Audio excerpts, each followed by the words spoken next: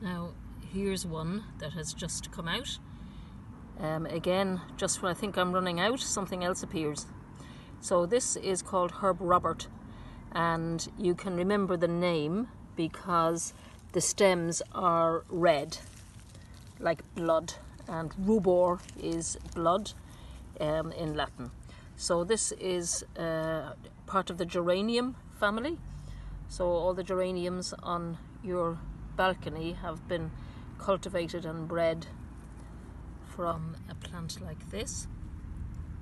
And like all of the geranium, wild geranium family, it's used medicinally for astringency. Astringency is tightening or puckering, like the effect on your gums when you drink black tea. So it tightens a leaky gut, it helps with gut dysbiosis and with gut bleeding, although always have bleeding checked out by your doctor.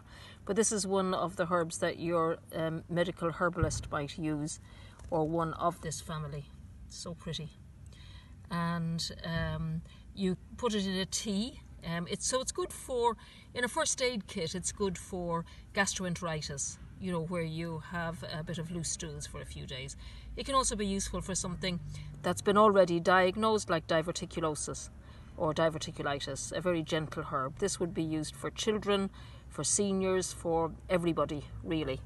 So you'll all have seen them. They grow in walls, they grow everywhere, and they are just so cheerful. There you go. Herb Robert.